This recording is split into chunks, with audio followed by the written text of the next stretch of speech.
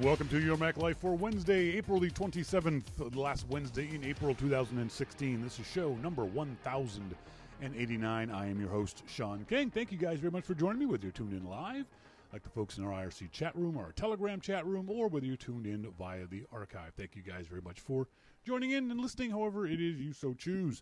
As always, send us emails to onair@yourmaclifeshow.com. If you want your emails read on the show, give us your thoughts about anything we say during the show. I'm more than happy to read the emails on the show, or during the week, always to Shawn@yourmaclifeshow.com. On tonight's show, we're going to talk to our good friend Jim Dalrymple of The Loop at loopinsight.com about, well, Apple's earnings. That's the only story there is today is how much, let me get my camera set it properly, how much money Apple made last quarter.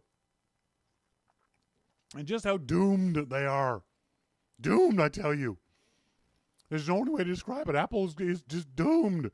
No, Apple's not doomed. Apple's not even close to doomed. Apple is in no way, shape, or form could be described as being doomed. It is a company that's got more I think it's like a $500 billion in the bank. I mean, it just got insane amounts of money. Apple could literally do nothing for the next 2 years and coast. I was a Mac user before. Apple was doomed again. That's the tone. But the funny thing about all this stuff is that Apple told us this was going to happen. At the last conference call 3 months ago, Apple said we're going to have a down quarter compared to last quarter. And yet, the tech media, in particular the Mac media, portray this as Apple is about to go under. It's still the most successful publicly traded company in the world. They had revenues of $50 billion last year. They sold 50 million iPhones last quarter. That's not a company that's in any kind of peril. And by the way, Tim Cook warned us this is going to happen again. The next quarter is going to be very similar to this quarter, a down quarter compared to last year. And we'll talk about that with Jim Dalrymple on the show a little bit later on. We're also going to be doing in our starting point photography segment our first photo critique. This one's going to be from our good friend Jason Painter down there in Sydney, Australia. He sent in a picture and gave me some details about it. We're going to talk about his photo, what I like about it, what I don't like about it, how he could fix it, what he did well, what he didn't do well. If you want to get your photos in for our photo critique, please send them to me at onair@yourmaclifeshow.com. We'll do this about once a month with the photos we've got. We've got a few from other folks. In our Telegram chat room, Steve Huther sent a couple of really cool shots that he took from a drone, pano shots that he took from I think it's a DJ Phantom 2 drone. Really gorgeous shots.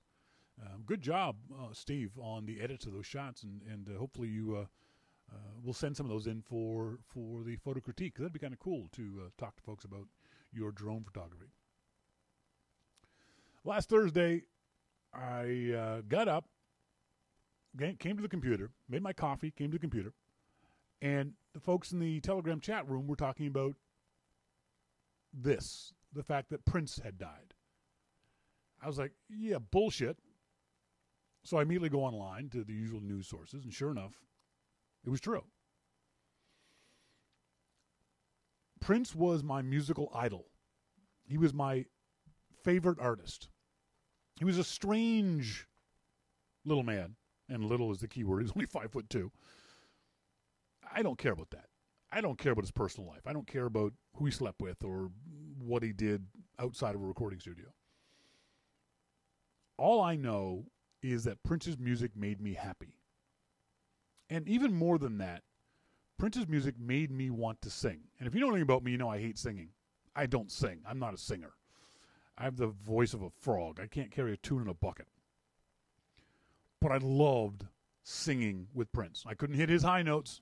Hell, he had some low notes I couldn't hit. But his music made me happy. His music gave me joy. And that's all you can really ask out of music. That it makes you feel.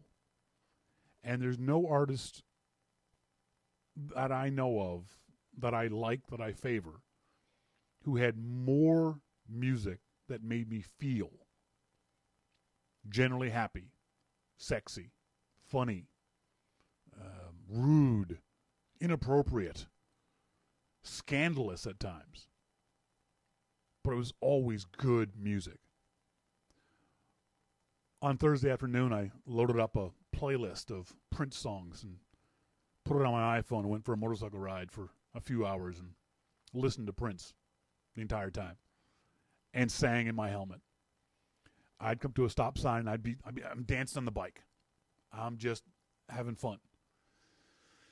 And the funny thing was that night I came home and, like all true Prince fans, I've got a copy of Purple Rain. And I watched Purple Rain. It's an awful movie. I hadn't seen Purple Rain in 20 years. He couldn't act to save his life. I don't know if there was any decent actors in that movie. It's a bad movie. But the music is amazing. And like most of Prince's stuff, I would watch the music parts and rewind it and watch it again. When Doves Cry and Purple Rain and Baby I'm a Star and all those songs on that movie were just absolutely incredible.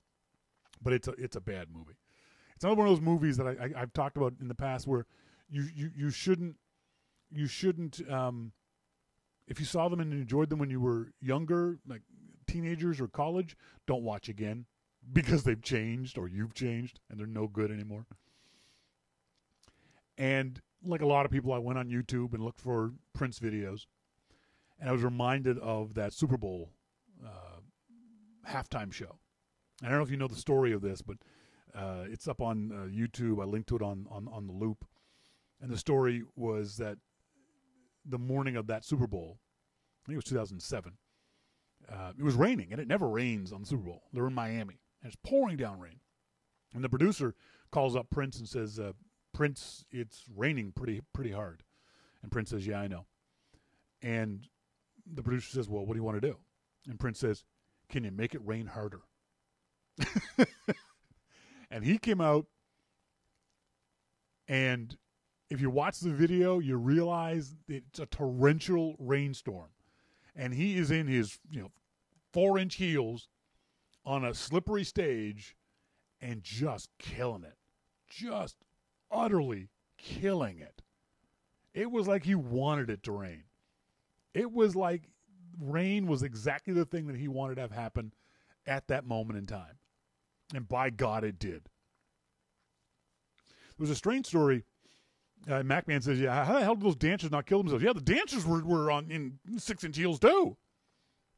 Incredible video. Really weird story, though, that I got a big old hot spot. Where's that coming from?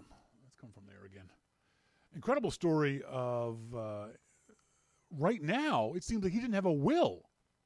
His sister, he's got a bunch of siblings, half-siblings. His full sister reported in court yesterday that she doesn't believe that Prince had a will, which is just mind-boggling to me. That a guy who had so much control over his music, over the distribution of his music, over every aspect of his career, wouldn't have a will? I know I got into a thing with Greg on Twitter. He said, a will show up eventually. Well, maybe it will, maybe it won't. But if it doesn't, that's pretty amazing. But if it doesn't, it's not necessarily that big of a deal because his siblings would have split up the proceeds. The only good news about Prince not having a will is the fact, I don't know if you guys have heard about this, that he has a literal vault in his recording studio in Paisley Park with thousands of songs that have never been released, hundreds of albums that have never been released, at least 200 full music videos that have never been released. He would record all the time and never release stuff. So, undoubtedly, his siblings won't have the same emotions about those songs that Prince does, and they'll get released. That's the only good thing that can come of this. Is an incredible artist who died far, far too young will still be able to entertain us into certainly my old age.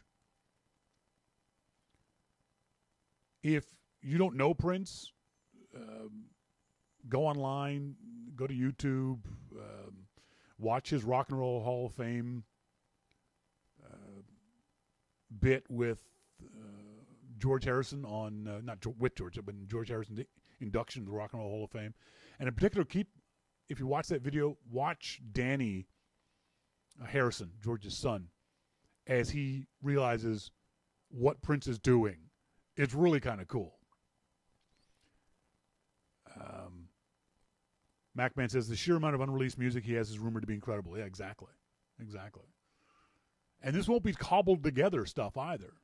This isn't going to be like, for those folks who remember back in the day when Tupac Shakur died, his estate cobbled together a bunch of vocal tracks and mixed them with audio tracks that weren't supposed to go with that song, and it was awful. But Prince's stuff is produced and recorded and just sitting in a vault. It's not loops. It's not riffs. It's full-blown videos and albums and songs fully produced by Prince. So we'll probably get another 10, 15 albums out of him over the next 20, 25 years. So that's a good thing. But it doesn't matter. I'd rather have Prince here than not.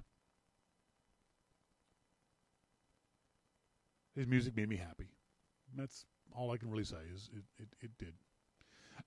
Later on the show, we're going to be doing a photo critique from our friend Jason Painter in Sydney, Australia. If you have any photos you want critiqued, you want to get some advice on how to make them better in general or specific to the photo, send them off to me, Shawn at yourmaclifeshow.com. We'll do this about once a month, do a photo critique. But up next, we're going to talk to our good friend Jim Dalrymple of The Loop at loopinsight.com about Apple's earnings and the amazing issues regarding that. All that and hopefully much more coming up. This is Your Mac Life.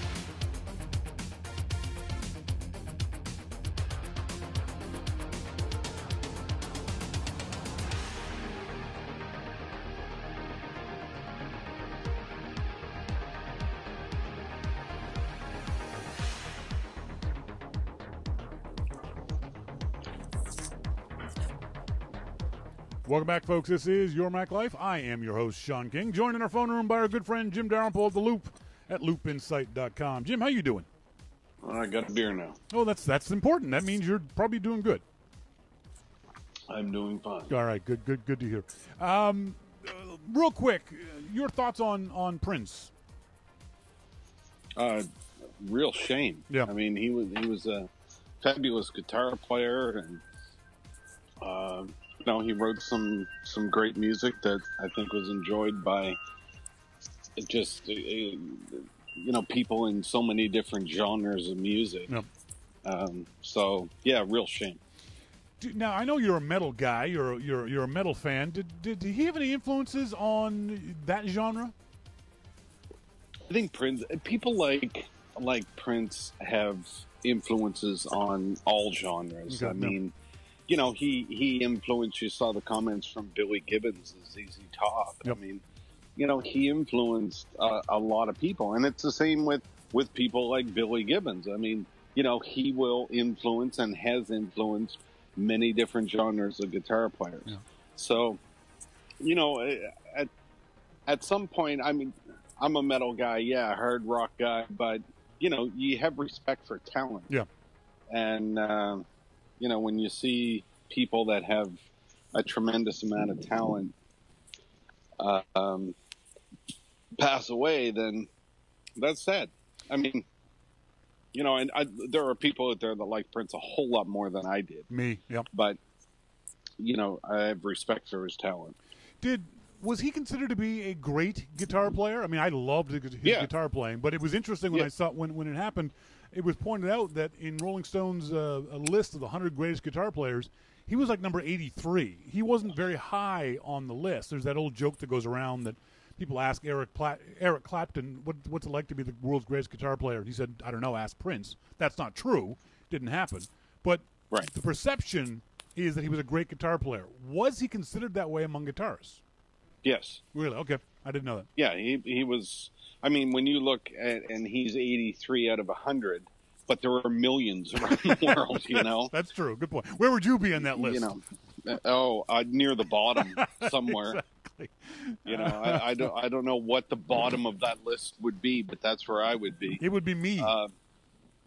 You know, the guitarists are, you know, it's quite a group of people, guitarists, because I think they all have respect for one another. Yeah. And, you know, Prince probably had respect for people that weren't in his genre of music as well. And, you know, I think Eric Clapton was probably one of the best. Yeah. But, is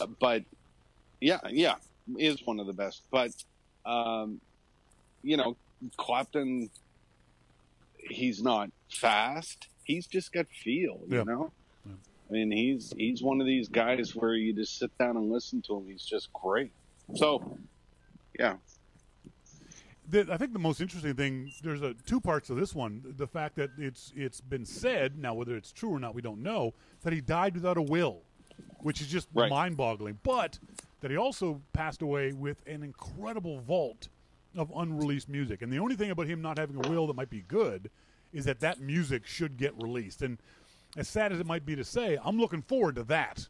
In 2 or 3 years' time, when the family figures out what they're going to do, they're going to start releasing Prince albums. Well, I think they'll probably do it for the wrong reasons. True. You know, true. they'll do it for money. Yep. And, you know, it'll end up like a Jimi Hendrix thing. 40 years later, we're still having Hendrix albums released. You know, and it's kind of sad in one way because, you know, Prince was very protective of his music. Yep. To the point where he would negotiate with record labels for rights of their music. Yep. He would do it himself, not lawyers or anything else. And, you know, I just don't know that any family is going to be that protective of his music the way that he was. And, you know, that could be good and bad. It could be good for the people that want more Prince music, but, you know, you got to think there was a reason that he didn't release this stuff. Maybe he didn't want it released, you know? Well, that's what Wayne says in the IRC chat room. He says it probably depends why Prince never released all of it. And what I've heard, I've been a huge Prince fan for years, and I've heard the rumors of this vault for many years as well. But what I had heard was that it was just stuff he had to get out of his own head. You know, musicians and artists, they have noise in their head, they have lyrics, they have music they want to get out of their head, and so he'll record it without any intention of releasing it. Now I know you talking before, where you record just guitar riffs and just record bits and pieces. The difference with Prince is these are recordings of full-blown produced music videos, full-blown produced songs, and dozens of albums, not just riffs. So I think he didn't want to release them because, according to Prince, they just weren't good enough for Prince at the time. So I think it means that they will get released eventually. Well, and then you got to ask, if they weren't good enough for him, why would they be good enough to be released? Yep. You know, fair point. Let's move on. Apple yesterday announced Gloom. The company is about to go out of business. They're going to sell everything off and just go away. Yesterday was an incredible day, wasn't it? If only for the perception of what Apple announced versus the reality. Do you agree with that? Yeah, well, clearly they're doomed. I mean, I was trying to sell off my iPhones today. Nobody would even buy them.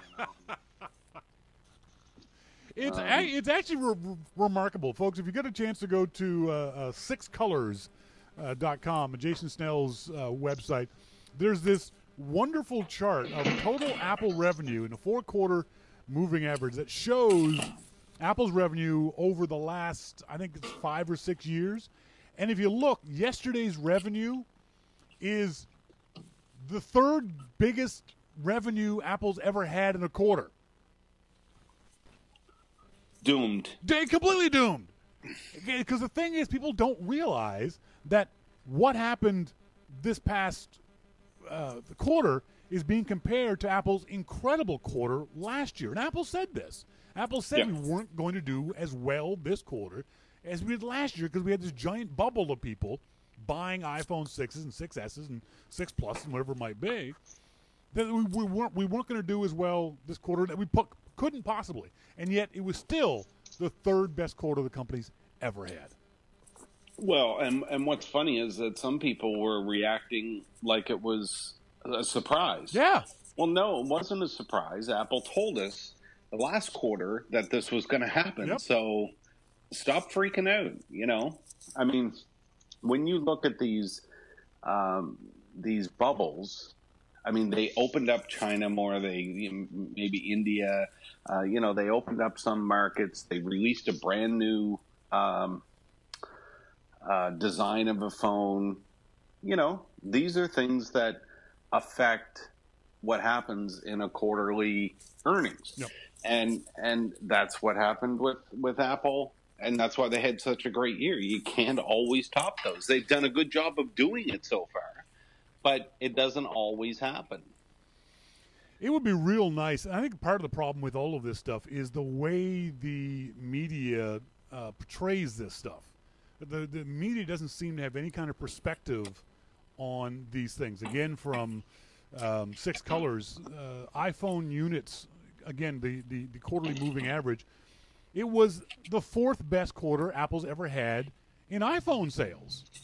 It was a great quarter. If you take away last year's quarter, the same time, this would have been one of the greatest quarters Apple has ever had. There's just no perspective in our media to get people to not freak out about this stuff. See, now you're just talking nonsense. I know. I'm sorry. I mean, the fact is, Apple did have this tremendous quarter last year.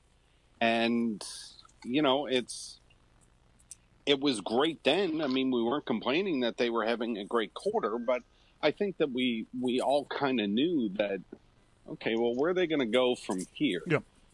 And I don't think at all that it's anything about, you know, a bubble bursting or, you know, iPhone is finished or anything like that. I just don't think that's it. And the other issue, too, is that Apple could do nothing over the next 2 years, and they're still going to sell 30, 40 million iPhones every single year, every single quarter for the next 2 years. If they don't do anything, they have enough money in the bank, they have enough technology at hand for them to coast if they wanted to. Right. They could. They absolutely could. I mean, you know, what's going to happen? You know?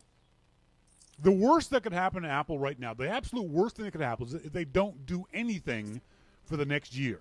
Like literally nothing. They don't announce any new products. They don't announce anything. And they'll still make money hand over fist for the next year. Yeah, of course. It's just bizarre that, the media just can't seem to get this idea wrapped around their head. This is, as I was saying in the pre-show, Wall Street requires immense amounts of growth, and Apple can no longer grow the way Wall Street needs it to. It's just not physically possible for the company to get bigger. They can't grow with the types of growth that Wall Street wants. Yep. I mean, you know, and that's a big thing. It's different than what Wall Street expects from other companies. No. You know, and you know, I mean, that's going to happen too. I mean, Wall Street's going to expect Apple to do crazy things. Yeah. And it can't always be possible. The problem with this, though, is that it as usual, it makes the media clamor for the next great thing. That Apple needs to do something. They need to come up with a new whatever it might be, because the media thinks that Apple needs to grow, needs to jumpstart their failed business, as the media will portray this. As Vala Ashtar on Twitter pointed out, Apple has $233 billion in the bank. With that money, Apple could buy Uber, Tesla, Twitter, Airbnb, Netflix, Yahoo combined, and still have $18 billion left over. Yeah. So there's no doom here. There's no gloom here. No, that's why they're doomed. Exactly. It's just mind-boggling to me that we do this every single time, that the media never pulls their heads out of their asses. Every time. Every single time.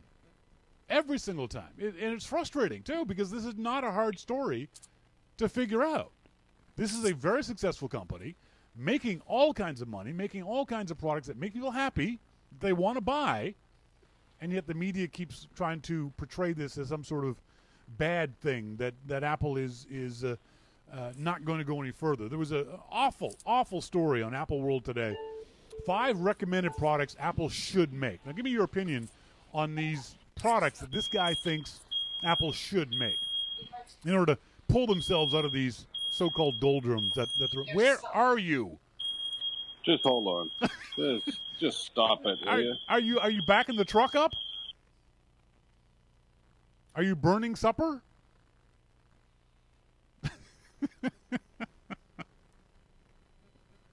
Oh dear. Just relax. Well, it's noise, man. What's the noise from? Where are you? Just relax. All right. I'll wait. I got my beer. I'm good. Go ahead. So these are 5 products this guy thinks that Apple should sell in order to pull itself out of its doldrums. First of all, a gaming Mac. Yeah. All right. Do you think Apple should sell a Macintosh dedicated to gaming? No, that's stupid. Stupid. An Echo killer, an Amazon Echo killer. You know, I haven't used an Echo, but Merlin does and loves it. Yep. I would want something that did a bit more, though. Like what? To me. Well, I don't know. To be able to actually control the house. Mm. You know? And I think that's coming. I think the Echo is the first baby steps towards that, too. And I think it's an interesting technology. I don't want one or need one, but I can see from people I've talked to who have them how much they enjoy using. Now, the thing is, most of the people that I've talked to who have an Echo, who like the Echo, are nerds and geeks. I don't know of too many normal people who have, like, and use on a regular basis the Amazon Echo. Yeah. Yeah, and that's a tough one, I think. Number 3, Apple antivirus for OS X. Oh, for God's sake. What the hell's wrong with you? Apple's not going to make any money off of that. They've already got security on the OS at a basic level. There's all kinds of free software out there if you're worried about viruses or malware or that kind of stuff.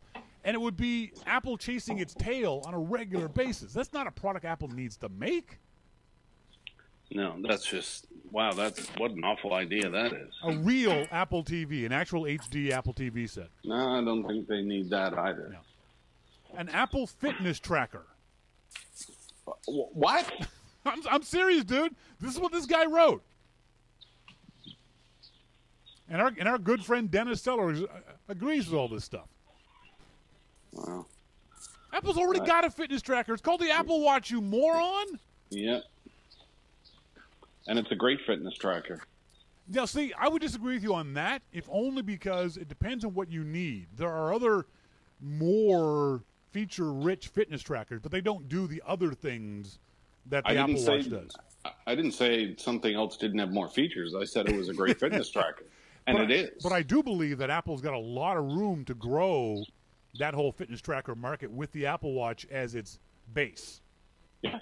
I think there's a lot of room there for Apple. So, yeah, Mashables wrote, Apple needs a hot new product, and it can't be another iPhone.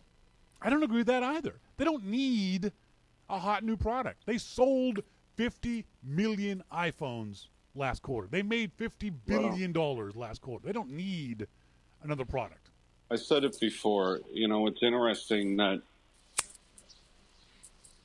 people that sit in their basement and write for a living know what Apple needs, but yet Apple doesn't. I mean, come on. You know, I hate these people that come out and say, oh, if Apple doesn't do this, they're going to be doomed. Yeah. Well, you know, if you were that good, why aren't you CEO of some big company? Instead of sitting in your basement writing, I mean, I would never presume to say, you know what Apple really needs? Yeah. They need a gaming Mac. Yeah, that's what they need. That's right. You know, because if I was that good of an executive, I would be the executive of Apple making $1 billion a year. Yeah, no kidding. Hey, there was a story you posted up on the Loop. He's done this for the last 4 or 5 years. Tim Cook is auctioning off for charity a half-hour lunch with Tim at the Mac Cafe in One Infinite Loop. That's something you should do at WWDC. Why? Because I think that'd be kind of cool. Auction off for charity. You pick your favorite charity. Auction off a half-hour lunch with Jim Dalrymple at WWDC. Well, I'd have to pay somebody to show up. No, you wouldn't. I guarantee you'll make at least $5,000. No. Yes. Oh, I promise you that if you and besides, all that would be for lunch is Heineken. Well, then that's okay. That'd be fun. You can have it at the Chieftain. Yeah, right. Lunch with Jim at the Chieftain for half an hour. I'm going to set that up. Would you do it? If I set it up, would you do it? No. Why not? Because why? Wouldn't work. Why wouldn't it work? It wouldn't work. I'm telling you, it wouldn't work. Let's try it and see. No, that wouldn't work. Oh, man, you never let me have any fun. Besides, anybody that goes to the Chieftain can have lunch with me any day they want. That's a good thing. They're going to pay a dime. Just go. You'll be there. Just go. And it's funny because the whole table was filled with Heineken that people buy me, and I just sit there and drink. Exactly. Yeah, you're right. I hadn't thought about that. Nobody would pay for it because you're going to be there anyway. Yeah, I mean, there's no question as to where I'm going to be. That's right. That's right. What about you've changed it up this year for the WWDC beer party? You're partnering up with the folks at iMore, but it's not karaoke this year. Why not? Because I wanted to do something different. Why? What's wrong with karaoke? Karaoke was cool. I decided to have a couple of bands and change the venue to a concert venue. Yeah. And have a couple of bands come in and, really have a concert type thing. Same beer and wine, but just lay it out there and have a big show. You could have done. You could have still done that with karaoke, though. I think karaoke was cool. I thought I'm not going now. Mm-hmm. And ask yourself why I made the change. Well, I hope it's a big success. I know the other ones have been a big success, and I hope this one is a big success. Now, we've talked about WWDC in the past, and both of our inability to understand any of the sessions that go on. You couldn't give me a ticket to WWDC because it would be a complete waste of time. That being the case, why do you go? Well, I go to report on things because I can talk to developers outside of the sessions. Yep. And you actually learn stuff? I do. You know, it is a good place. I mean, I've been going for years without a ticket, and I know a lot of developers have been going for years without a ticket. Yep. You know, you can still go, and, you know, the chats at Chieftain are great. Exactly. No, really. I mean, a lot of people go down to the Chieftain and just talk. And, that's right. You know, it's great. It's great to see. It's gotten horrendously expensive, though, for a hotel down. For those folks who may not know, back in the days when we were going to the Macworld Expo, when Sly set up the hotels for us, we were paying about $150 a night at the Intercontinental, which is the hotel attached to the Moscone. You can't get any closer to Moscone than the Intercontinental.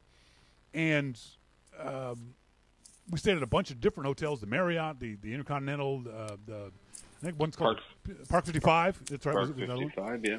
And someone was asking about hotels, and I suggested the Intercontinental. I said, we can't stay there. It's $600 a night.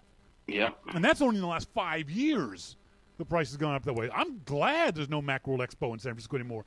We couldn't afford to go even if we wanted to. Yeah. I mean, that's a pretty hefty price, $600 a night.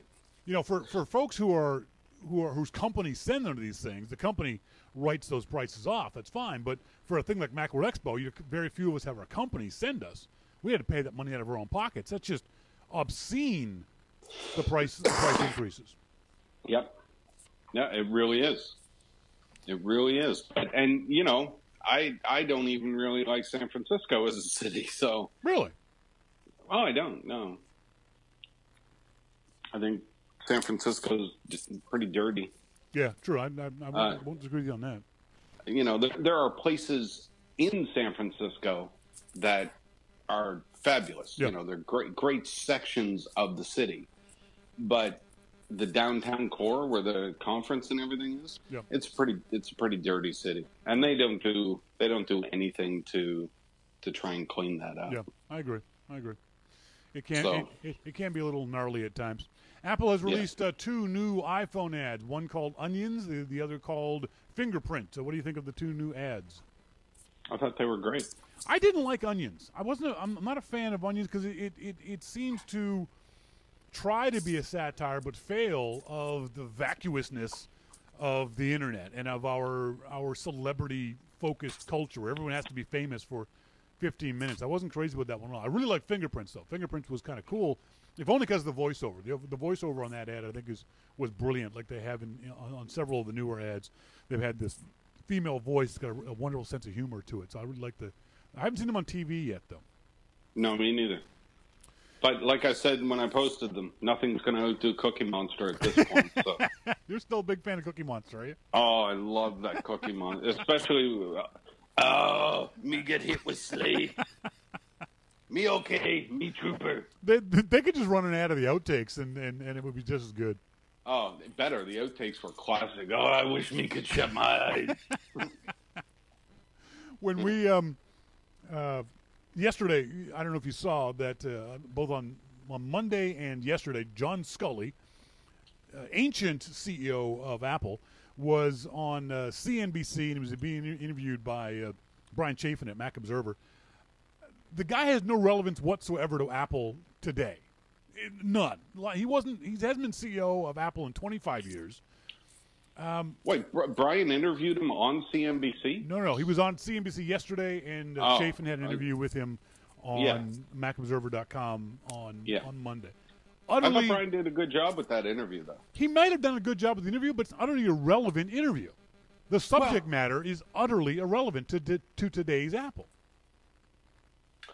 Well, I mean, there are a lot of people that you could ask about Apple, whether they're inside the company or outside the company. And, you know, if you get a chance to interview Scully, then why not ask him? Yeah. But the reason why I mentioned that was because there was another story that came up. Woz says Apple should pay 50% tax the same way I do. People, can we please stop interviewing Woz about shit he doesn't know anything about? Yeah. Woz is just gibbering now. Yeah. And Woz, if you have a problem with the amount of taxes that Apple pays, don't blame Apple. Well, I don't even know what to say about Woz. It's just, I love Woz as a person, and I respect him for what he's done, but these interviews that he does where he expounds on things he doesn't know shit about just makes him look stupid. And it's embarrassing. I feel bad for the guy. It's different if you're just two guys sitting in a bar bitching about the fact that Apple doesn't pay enough corporate income tax. Well, that's okay. You're still an idiot, but at least you're not being a public idiot like Woz is here. Yeah, I mean, Apple pays, more taxes than anybody else in the U.S. at this point. Apple pays exactly as much tax as they're required by law to pay. Right. If you want that to change the law. And that happens to be more than anybody else. Yeah. That's the way it is. Don't suddenly expect Apple to go, you know what? These billions of dollars, we're going to start giving extra billions to the IRS. Just because we're nice guys. That's not the way it works, people. No. Not the way it works. On Sunday was the 1-year anniversary of the Apple Watch. Do you have your Apple Watch on right now as we speak? Right now, every day. So you do still wear it constantly? Every day. It's interesting to see that 1 year later, all the people coming out saying yes they do, no they don't. They do it on occasions. Is it still of value to you? If a year ago I said, hey Jim, in a year's time this is how you're going to use the Apple Watch, would you still have bought the Apple Watch? Yes. What does the Apple Watch not do that you want it to do? Well, I would like to see it be faster. Yeah, that's a big complaint I hear. More powerful. I mean, I press, on my home screen, I press the rings to open them up, and it just kind of sits there and it locks the phone up. Yep. So, sometimes I wait for it, and other times I just say, whatever. Yeah. And that's gonna be pretty frustrating too, isn't it? Especially nowadays, we're so used to all of our devices being instant on. To have a device that feels like it's out of the mid-'90s is a little frustrating. Yeah. So that part's frustrating. I mean, the other tracking stuff, like maybe sleep and stuff like that might be nice to have in there. But yeah, I think speed is my main complaint right now.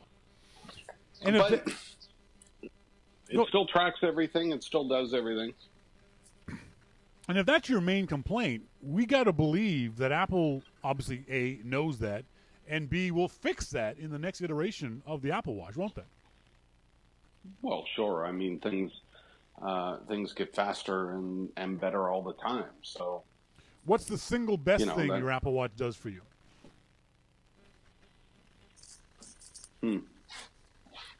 Probably tracking. Now, it's interesting you say that because when I asked that of other people, they say notifications. Do you use your Apple Watch for notifications? All the time. Yeah. Yeah. The Apple Watch keeps me away from my iPhone. Isn't that an interesting statement that so many people say? I find that fascinating that people say that. Yeah. Explain that. Yeah, it's true. Well, typically you hear, a buzz or you hear an alert sound, and you pick up your phone and then you're down the rabbit hole of checking stuff. Yeah. But with my watch, it buzzes on my wrist, and I just take a quick glance and see, I don't need to deal with that. In a way, I just leave it. So I don't pick up my iPhone. I don't need to deal with whatever that particular thing was, and I just move on. And the advantage of being able to specify what comes on your Apple Watch I think is a big deal. I don't know if enough people understand that part of it. We hear people all the time complaining that their Apple Watch buzzes constantly. Well, it's because you haven't set your notifications up properly. If you set it up so that you only get notified from those people who are important to you, whether that be via email or via Twitter or Telegram or whatever other apps you use, then when it buzzes, you know it's important. It doesn't buzz for everything. It only buzzes for those things that are important to you. And you know what? I just have the default settings. I have everything going there. Really? And you know, I get a lot of stuff, but I always know what's happening. Yeah. So if I see something on my watch, I know that I'm not missing anything because it happened on my phone. Yeah. And I just left the default. I know that people complained about the watch right from the first review. Well, it buzzes all the time, constantly. Well, that's because you haven't set it up and you're a moron. Yeah. So what about you can go straight to hell. What about the idea that the God, I love beer. Beer is good. We're Canadians, of course we love beer. It's in our genetics. What about the idea that the apps on the Apple Watch are, from what I understand, uniformly bad? That there's no killer app on the Apple Watch. Well, to me, the killer app on the Apple Watch is the Apple Watch. Yeah. You know, I mean, it all depends on what you're looking for. The apps themselves, are they great? Well, I don't know that they're great. Some of them aren't great. Yeah. I don't know that overall you could say that they're not great. They do what they're supposed to do, I think. And I think the developers are still kind of learning what they can do on such a small screen. Mm-hmm. You know, I mean, it's a small screen. Yeah. Well, I mean, you can't put too much information on there. I have a hard enough time seeing already. You start shrinking stuff down, I'm going to get pissed off. Yep. All right. You know, so I think this is something that people are just going to need some time to figure out what is it we can put on this screen to make it useful. And what they've been doing so far, because of the way the watch communicates with the phones, is putting versions of their existing apps on the watch. The other issue too is that the processor on the phone just isn't powerful enough for what the developers are doing. But also keep in mind, this is the exact same thing happened with the original iPhone. The original iPhone didn't have apps either, or good apps. They had web apps, but we used the hell out of them because they were new and different.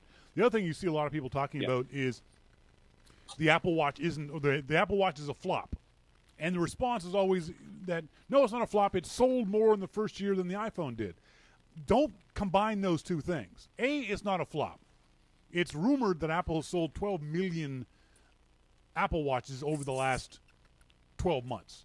And at $500 and up a pop, that's not a flop. You can't call that a flop. But I'm not saying it's anywhere nearly a success as the iPhone, the original iPhone, because the original iPhone was a whole lot different than the Apple Watch. Everyone needs a phone. Not everyone needs a watch. Well, you know, there'll be arguments both ways on all of that stuff, but I agree with you. I mean, you know, the watch is a success for wearables. Yes, that's right. You know, I mean, I don't think that you can classify it as a flop. Yeah. But, you know, is it iPhone level success? No. Yeah. You know, has it sold a lot? Yeah. But, you know, the iPod didn't sell like great guns starting off, and the iPhone didn't sell like great guns starting off. No. It's going to take some time. And it's not going to take some time for Apple to figure out the Apple Watch. It's going to take some time for Apple to figure out where they want to go with it, and for developers to figure out where they want to go. I think it goes back to what we were saying off the top of this segment. Our media doesn't give us perspective. It's all or nothing with these guys. It's either a flop or it's a huge success, and it can't be anything in between.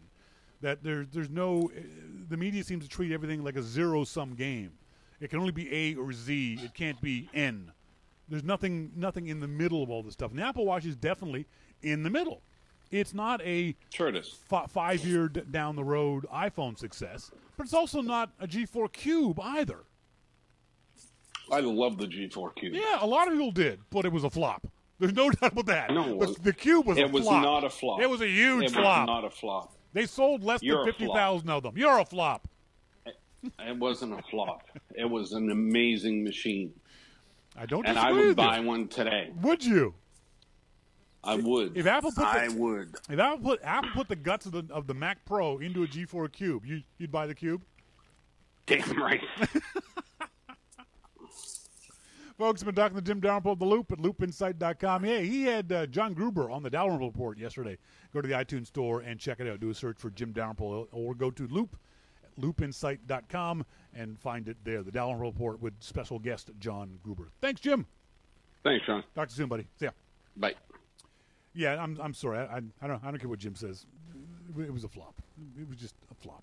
It was a great machine, but it was a flop. It didn't sell very much. That's the definition of a flop. Not selling many. So, I don't know. Almost FaceTime Vito. Sorry, Vito, if you're listening, I didn't mean to FaceTime you. Turn that off. There we go. Did you hear this story of? This is nothing to do with Mac or PC or computers or anything else like that, but it's just bizarre. The Naked restaurant in London has 15,000 reservations. It's a restaurant where you get naked and have your meal. No. Not only do I not want to see me naked, I want to see you naked and eating. I don't know if because as I get older, the world pisses me off more and more. But the thing is, someone came up with this stupid idea, and somebody not only came up with a stupid idea, they thought, yes, I'm going to do this stupid idea. And then he found 15,000 people who are stupid as he is, who are willing to give him money to be stupid. I don't understand. I have these great ideas. I can't get anyone to give me any money at all. And yet this guy can get 15,000 people to sit naked in a restaurant. And there's people in the Telegram room were talking about the sanitariness. I don't even care about the sanitariness of it. For me, it's the fact that I'm eating. I don't want to watch you eating and being naked.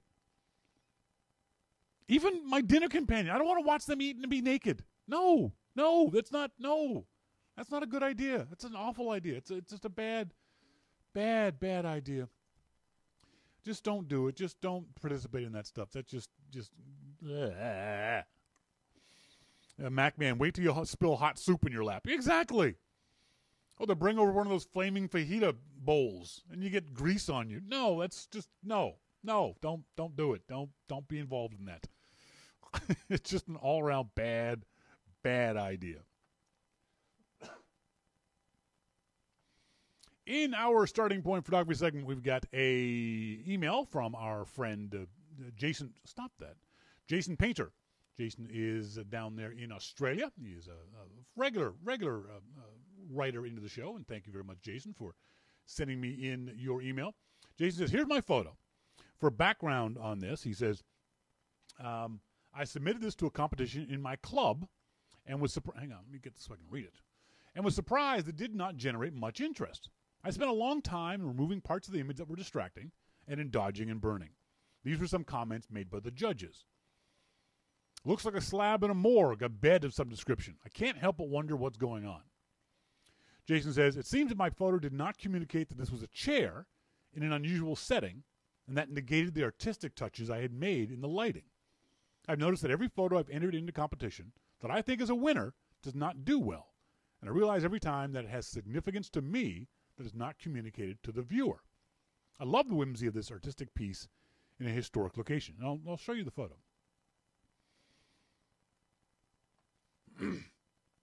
There's the photo Jason's talking about. He shot it with his Nikon D5300.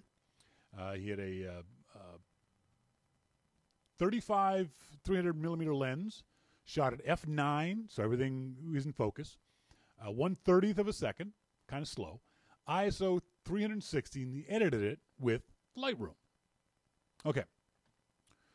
So first of all, look at the photo. And keeping in mind, Jason, that photography is subjective, okay? The judges in the contest may not have liked the photo, but you did, and that's all that's really important.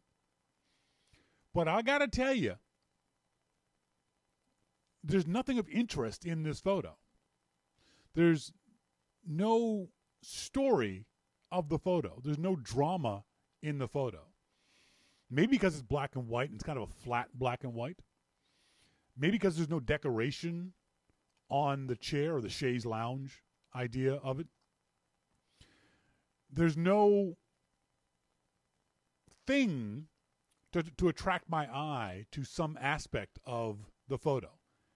It sort of floats around without seeing anything of any real interest.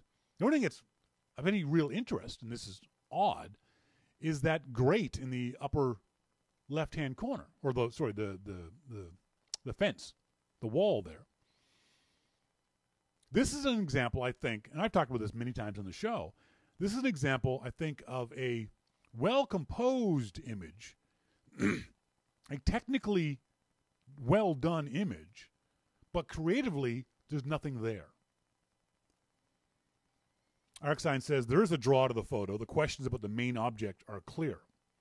MacMan says, yes, I have to agree. It's a nice shot, but there's nothing spectacular about the photo. The actual chair itself has got great lines. The lines that lead away from it draw your eye to those areas. But there's nothing really happening in the photo. There's no sense of that I want to sit here, for example, as there would be if there was an attractive, comfy leather couch kind of thing. You can sort of imagine yourself in the shot. You really can't imagine yourself in this shot. There's no real draw to the image that makes me think, oh, yeah, I really want to sit there. That'd be kind of fun or interesting or whatever it might be. So again, technically, I think it's a really, really good shot. You've got your exposure right. You've got your aperture right. You've got your shutter speed right. Technically, it's a very good shot. The only thing I would say to you, excuse me, Jason, is if you can go back to this shot, back to this location, bring something with color to it. I imagine how this shot would look like if there was, even on the ground next to the chair, a red rose or a balloon or a doll, a stuffed animal. Maybe that would give it some visual oomph.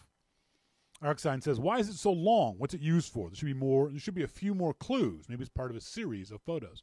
It's Arcsign, it's a chaise lounge. It's just not a very comfortable one. It looks like a torture chamber chaise lounge.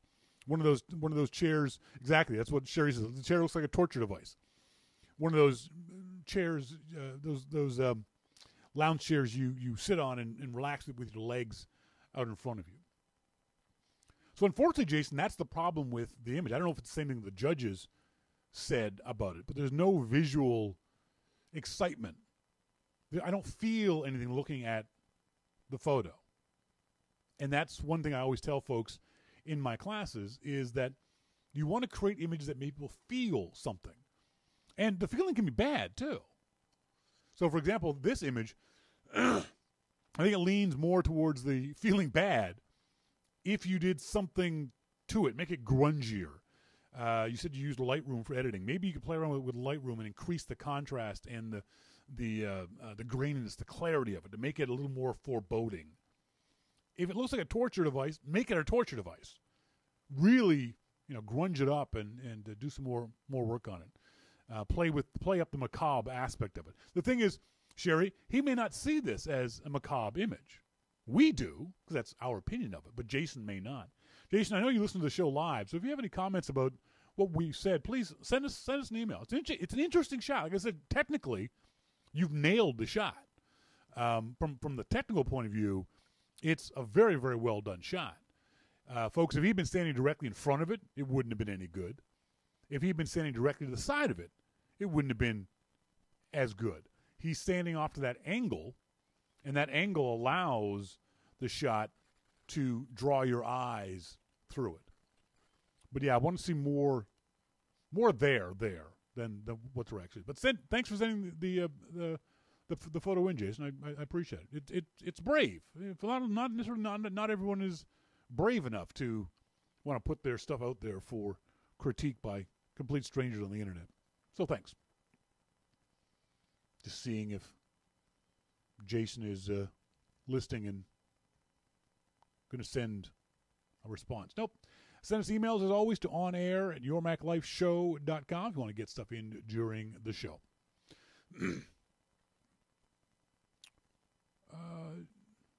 Jeff Franklin. I have a Nikon D5200. I'm just a beginner, but I would like to try bird photography. What kind of long-distance lens would you recommend? Nikon D200 is a crop sensor, so it's got a smaller sensor than the big full-frame cameras. And that's kind of good on some long lenses because it gets you even more distance. You don't say where you live, but if you can, find out if there's a lens rental place somewhere around you.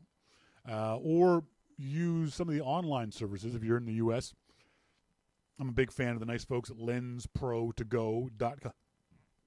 Excuse me, I have heartburn. lensprotogo.com. Send an email to Paul Friedland at lensprotogo.com. Great company. I love their lenses. What you can do is you can rent a lens from those guys. And there's other companies, camerarentals.com and others that will rent lenses. Rent a lens from them to see if you like that lens for the kind of photography that you want to shoot at.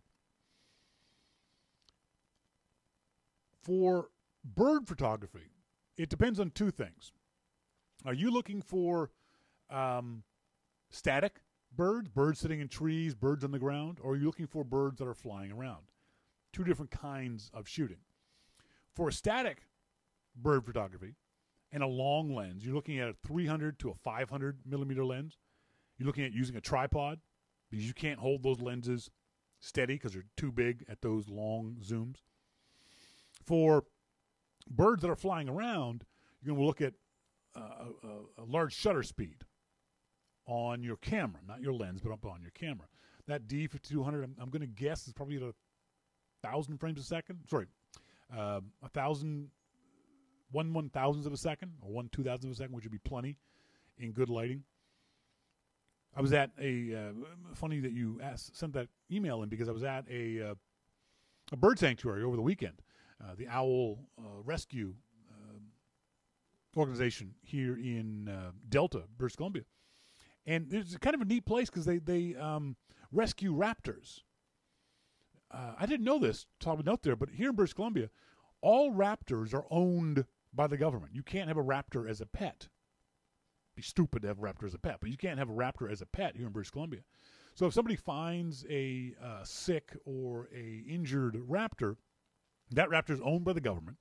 By law, you have to turn that raptor over to a government agency. And then that government agency will then send the raptor to a local rescue organization. And these guys are really interesting because what they do is they rehabilitate the animals, fix broken wings and things like that, but with an eye to getting the animal back into the wild. They don't want to keep wild animals. They don't want to have a zoo of raptors. And what they do is they teach the animal, say it's a newborn chick. Then what they teach the animal how to hunt, but they don't do it themselves because they don't want the animals to get used to. They don't want the birds to get used to human beings. So they use other birds to teach the injured animal how to hunt. So they minimize human contact as much as possible. They had several bald eagles out there. They had a golden eagle, which I didn't realize was bigger than a bald eagle, but also very rare in this area. So it was a beautiful, beautiful animal. They had some snowy owls. They had some turkey vultures. They had peregrine falcons. They had a whole bunch of really cool animals out there. So the problem I had was I brought my 24-70 lens, and that was great for the static displays of the birds. You folks have seen me in the past, seen my picture of the Swansea is the bald eagle that I got pictures of a while back. I know I've got a shot of it somewhere. Where's that's not right. That ain't it. Bald eagle. Where's the bald eagle shot? So this was a picture of Sanzi. Was a rescue bald eagle, 14 years old, weighs like 12 pounds. Beautiful, beautiful animal. That one is not for the wild, so he was on the trainer's arm. But so I got some great shots of Sanzi, but most of the other animals are behind cages, and so I had a hard time shooting. We couldn't get close enough to the birds for me to be able to shoot through the cage. So rent a lens, rent a big lens, a 200, 300, 400, the bigger the millimeters you can rent, the better. I think 500 to 600 is probably the maximum. But don't buy a lens until you've rented a lens and can play around with it and practice with it and know how it works. You don't want to spend anywhere between, on the very, very low end, $500 upwards of $2,000 on a lens that you haven't practiced with, that you haven't played around with, that you haven't tried out beforehand. And most of the lens rental places will, if you wanted to buy the lens after you rented it, will sell you the lens and apply your lens rental fee as a discount. I know the folks at Lensport to Go every 6 months have a sale on older camera bodies and older camera lenses too, so you can always check that out too. Great question. It goes to the heart of what I tell folks. When you go to buy a camera, when you're a beginner, don't buy a bunch of different lenses. If you go to Best Buy or something like that, and the sales guy says, hey, we can sell you this zoom lens for a good price, don't. Because you don't know what kind of photographer you are yet. He knows he wants to be a bird photographer. When I was first shooting, I didn't know what I wanted to shoot. It wasn't until years later I realized, oh, I like street photography. I like portrait photography. It's a different kind of lens than a bird photographer would shoot or a sports photographer would shoot. So wait till you know more about shooting and what kind of photographer you are before you go out and buy any big fancy lenses, no matter what kind of discount you're getting from the sales guy. MacMan says, I'd start with a 300 to 400 millimeter lens. I guess he means a 300 to 400 millimeter lens on a Nikon crop body. That's a good suggestion. That would be a good suggestion. MacMan says, I think those can go up to 1/4000th of a second. Pretty good. MacMan, I posted a picture I found in the Telegram room a bit ago that made me think of you, Shawn. I think you'd enjoy. Okay. Sorry I missed it. I like that picture. So we can't get that picture. Show the audience. Ah, crap. How do I save shots? Save as. That reminds me of an image I've got on my phone of, for those folks who know me, know I've spoken often about a road in North Carolina called the Dragon. And the Dragon is a incredible motorcycle road. It's only 11 kilometers long, but in those 11 kilometers, it's 318 curves. It's a roller coaster ride for motorcycles. It's insane. It is so much fun. You cannot believe how much fun that road is to ride. It is scary, but it is a lot of fun to ride, even if it's only 11 kilometers long. The road itself is on the Tennessee-North Carolina border, and it's only a 30-kilometer-an-hour road, although we all go much, much faster than that whenever the police aren't around. And all the roads in that general area are the same. They're all just spectacularly well designed, built for fun, for twisties, for that kind of stuff. For the idea that you can twist and wind and do this kind. And it's not a high-speed road. It's a twisty, windy road. And those are a lot of fun to do on the bike. And so this picture me just post this up so you folks can see what I'm talking about.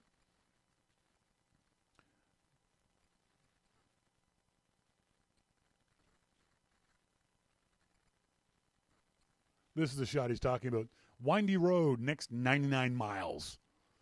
That, for a motorcyclist like me, that's just freaking heaven.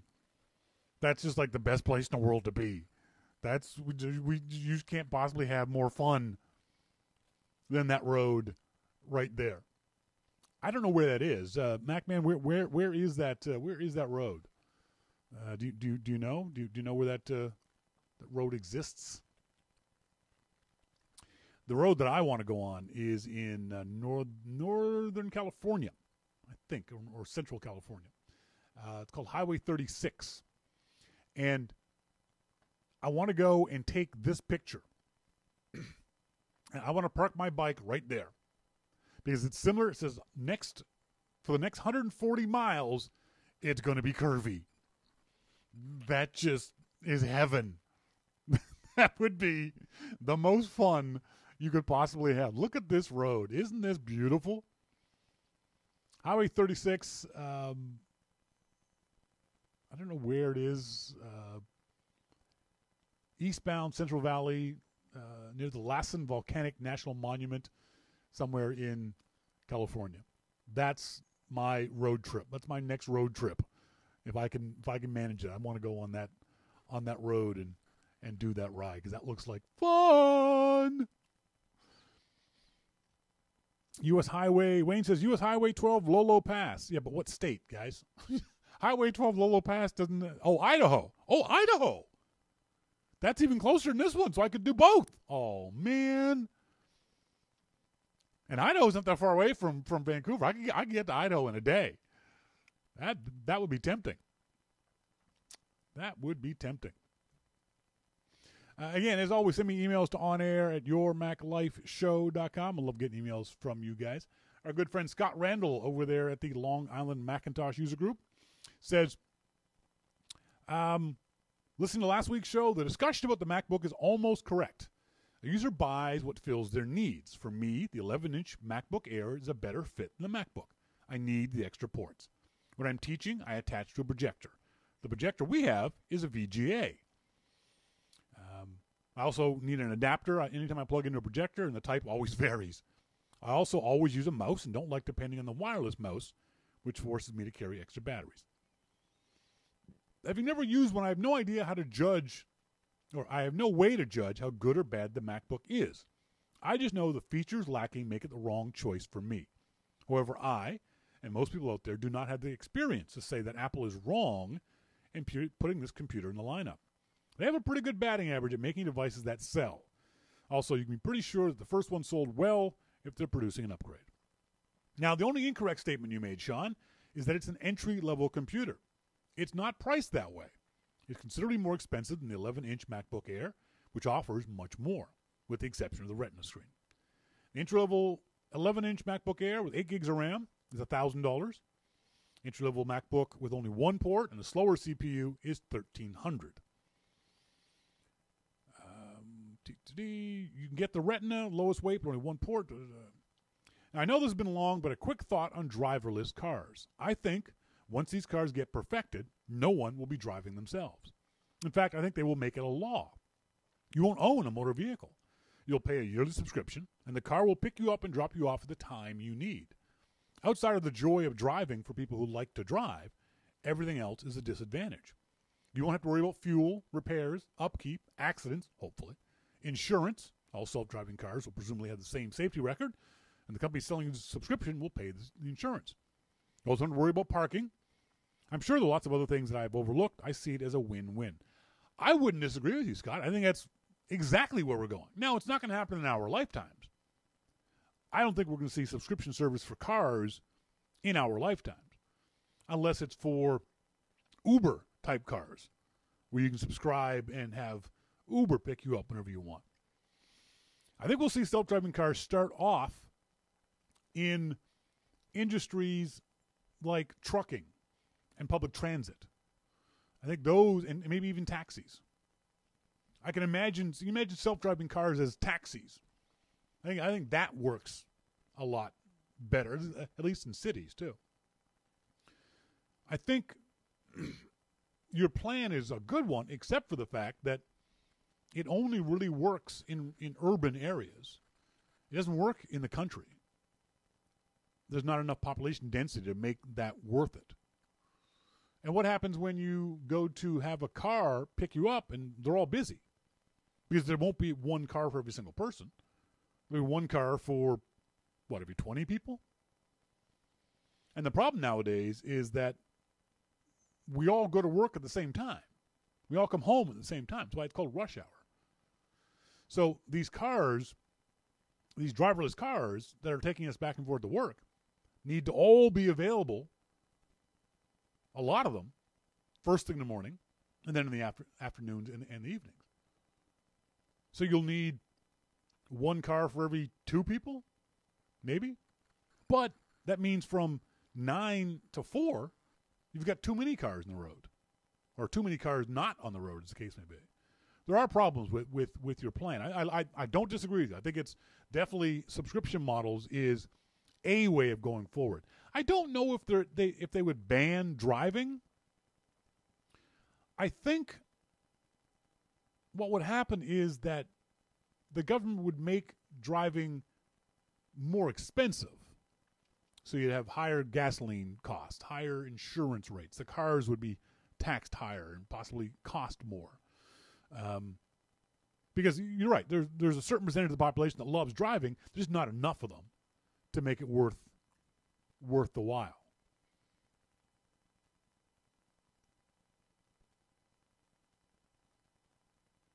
But I like the idea. I think it's certainly something that we are headed towards. Scott Thrift, also in Sydney, Australia, says, "Hey, Shawn, just had an experience that reminded me why Apple is in the position it is within the IT world. Having just upgraded my router, I was having some issues with connecting my iOS devices and Google Chromecast to certain internet-based services. Rather than spend hours messing around trying to work it out, I decided to contact the respective company's tech support. The Chromecast, total nightmare. Google provides no online live tech support, so a phone call was required. Answered in an offshore call center, took almost half an hour to be finally told all I needed to do was reset the Chromecast. Apple, brilliant as usual. I was able to do online tech support with a person who understood the issue, was able to walk me through sending a quick support report to him via the automated setting within iOS, and then told me exactly what I needed to do on my iOS devices to fix the problem. Even to the point of telling me what settings to change my router to get the best results. Apple again shows why it is the leader in the IT industry. I don't know if they're a leader in IT. I would certainly argue they're the leader in tech support, in customer tech support. One of the things I tell folks, my baby sister, Melanie, is thinking about buying a Macintosh. And one of the things I told her was, she was worried that she's never used a Macintosh before. And she said, is it hard to figure out? I said, no, you're smart. You'll figure out a lot of it on your own. But I told her that Apple's got excellent tech support for any kind of problems that you have. And for the most part, Apple takes responsibility for your use of the Macintosh. They don't try to pawn you off. As Scott was saying, the Apple rep could have easily pawned him off and said, no, sorry, that router isn't our product. We can't help you with that. But the Apple guy actually helped him configure some other company's router. That's not going to happen every single time, but it's an example of how Apple does things that are beyond the norm in helping its customers out. That's particularly important for my sister because she doesn't live near an Apple store. The nearest Apple store for her is an hour away in the city of Halifax. And if she bought an iMac, she wouldn't want to be lugging the iMac back and forth. But I told her Apple's got a lot of really great resources, both online and on telephone tech support. 95% of the time when I've had to call Apple, I've had a good experience with tech support. That's vastly better than any company I've ever had to deal with in my life. No other company comes close to that. And I will often call tech support just to see what they're going to say about a problem. The most notorious one is you often have to call up your internet service provider. There's something going wrong with your computer. Your internet speeds aren't fast, or your router isn't working, or whatever it is. Now, I know how to reset a router and do all those kinds of things, but every now and then I want to call up their tech support and see, is the problem on your end? And it can be a nightmare dealing with ISPs. It was worse back in the days before Apple became popular. I used to be the tech support guy for an ISP here in Vancouver. I was the only Mac guy. And listening to the PC tech supports was like, I'm never buying a PC ever. But the Mac tech support stuff was almost easy. It was always the same kind of problems. So I think that's one of the advantages Apple has is its tech support problems are usually easier to fix. But it's also very, very good. The people are very knowledgeable. They tend not to be reading from a script, or if they're reading from a script, they're reading very, very well. They do a very, very good job of tech support. MacMan says, yeah, even my worst Apple tech support experience was better than my best at most of the companies. If I've ever had a tech support experience that I didn't like, I'd hang up and call back and get someone else. And they invariably fixed it. And if they didn't, I'd simply say, send me to level 2 tech support. And I've never had to go to level 3. I've only ever had one problem with tech support that they haven't been able to fix. And it's they want to. I just can't bother to go through the hoops. And it's the fact that this machine won't wirelessly AirPlay to my HD TV. I've still got to plug in an HDMI cable to it. It's supposed to be able to, and my laptop will, and my iOS devices will, but this Macintosh, this iMac, will not wirelessly AirPlay to that machine. Apple tech support says it should, and they've had me do a bunch of things to try to fix it, and they want me to do more, but it's like, it's not that important. That's the only issue I've ever had in 25 years of dealing with Apple tech support, where they haven't been able to fix the problem. But again, they want to. I just can't be bothered to figure it out. Scott, thanks very much for the email.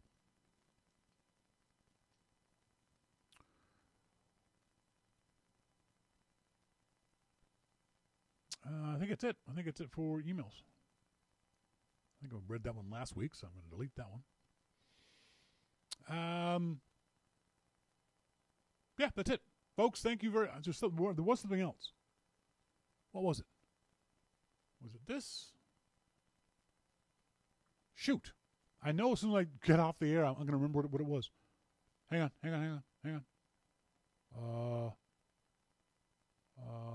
Crap. Crap and a cracker. Nope, I can't think of what it was. I'm just vamping now trying to figure it out. If you haven't yet, spend some time listening to Prince this week. You'll be happy. It will make you happy. It will make you sing. Might make you dance. It does for me. Folks, thanks very much to our good friend Jim Dalrymple of The Loop at loopinsight.com for joining me here this past week, as he always does. As always, you can listen to us to the live show or the archive. If you're listening in on the live show, thank you guys very much for being here live. Live is half the fun of the show. So I always appreciate you guys who are in the IRC chat room and the Telegram room for listening in live to the show. As always, until next week, I've been Shawn King, and you've been listening to Your Mac Life. See ya!